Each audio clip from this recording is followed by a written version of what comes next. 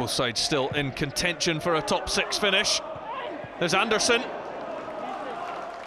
Couldn't get the header on target. Well, things don't go according to plan for Kilmarnock at Rugby Park then. Which of these two will be ready to pounce?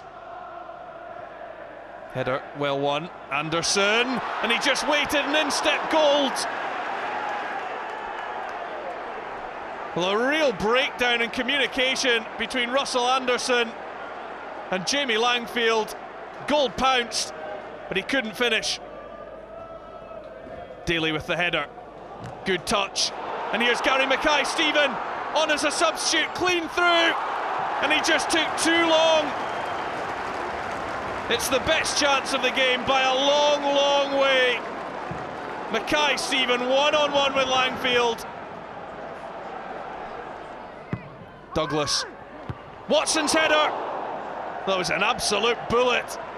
It would have surely found the net had it been on target. But it was wide of the post. Willow Flood advancing at pace and then fires it over to Gold. He's going to try the shot too. Flood is off the bar and Mackay-Steven can't turn it in. Aberdeen hanging on here. Well, Ryan Gold has lit up this game. Willow Flood's effort was deflected off him and then onto the bar. And then Mackay-Steven couldn't keep his header down.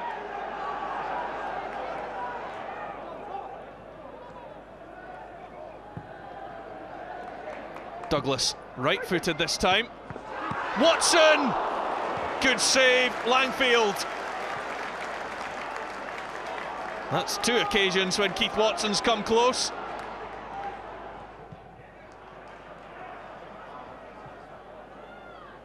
It's well defended and a nice touch by Barry Douglas.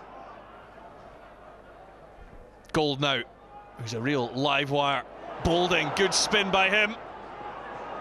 Back it comes, Ryan Gold! And it's just between the goalkeeper and Keith Watson. Well, Ryan Gold, who scored at McDermott Park on Monday night. Here goes Gold.